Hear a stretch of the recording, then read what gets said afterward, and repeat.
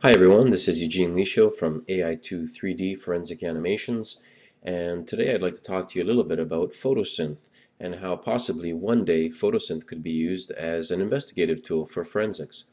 Now, for those of you who don't know what Photosynth is, Photosynth was a tool that was created by Microsoft and is a merging of a couple of technologies that allow you to take photographs of an area or an object, and as you take these photographs and a whole number of photographs, it calculates the relative position of the cameras that took each photo and also the spatial relationships between each of the photographs. So here's an example in front of me.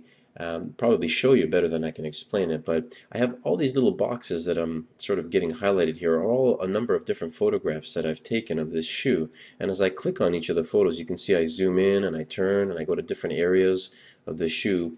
All these photographs are spatially related to one another, and it's kind of one of the interesting things of how Microsoft has created this sort of novel idea of presenting your photographs in a different way. Now, one of the interesting things about this and how it's useful for forensics is that a byproduct of the technology is that it creates point clouds. And I'll show you what I have here. If I back out, you can see that there's a number of different points around this shoe. I'll just get rid of all the photographs here so you can just see the points here. So there you go. You can see a number of points, and what it's done here is it's taken points that are in the different photographs that are common to one another and created a single point in 3D space. Now if you do a lot of photographing of an object, well, eventually it just creates more and more and more points, so eventually you have a point cloud of that particular object. So this can be very useful if you're trying to take measurements of something. It doesn't necessarily have to be something that is very small. It could be a very large area, a roadway, a house. So this is very, very interesting. Another example that I have here is a point cloud of a footprint. And normally when forensic identification people get to a site, if they need to identify something or record it and document it, they'll take photographs. And the one thing you lose with a photograph is the depth. So you can't actually tell how deep, for example, the edge of the footprint is here from the top. And sometimes that can be useful information.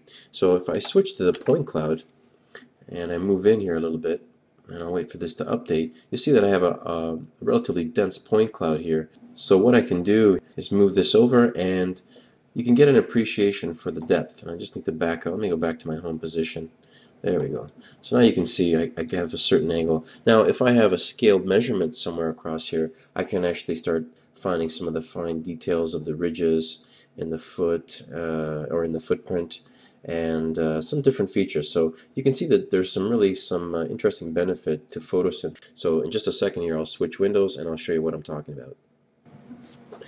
Okay, so what I have here is the same point cloud that's in another program called Studio Clouds, which is a point cloud software.